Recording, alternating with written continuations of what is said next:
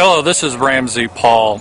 Many of you don't know this, but I am a Native American, one of the indigenous peoples. For science has recently confirmed, and I'll post a link to it, that the first person on the American continent, the first people, were from Europe.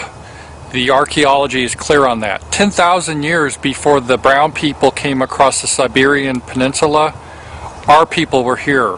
This is our land. It's in our soul. We have a connection to Mother Earth. However, then the people from Siberia came across the land bridge and they did not respect nature. They killed the woolly mammoth. They drove our people out. They killed our women. They killed our men. They took and savaged the land. Many centuries passed until Christopher Columbus came back and our people took the land that was taken from them. And so I have adapted a Native American prayer, which if you're European American, that means you're Native American, is called Prayer to the Invaders. It's a prayer of forgiveness. So we as a white man may forgive those that took our land from us.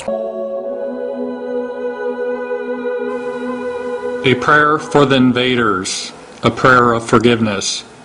And now, grandfather, I ask you to bless the brown man. He needs your wisdom, your guidance. You see, for so long he has tried to destroy my people and only feels comfortable when given power.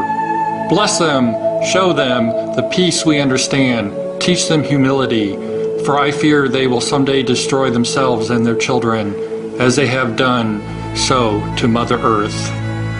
I plead, I cry.